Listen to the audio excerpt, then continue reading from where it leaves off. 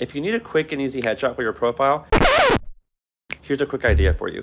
Find a large window. Ideally, you want to shade it with curtains so the light is more filtered and soft on your face. Then stand directly in front of it. We're not going to do photo mode. That's for amateurs. We're going to switch over to portrait mode, high key light mono, and just like that, you get a white background. Give us a pose, and just like that, you get a usable profile photo like this. Follow for more tips on photography and posing. Bye.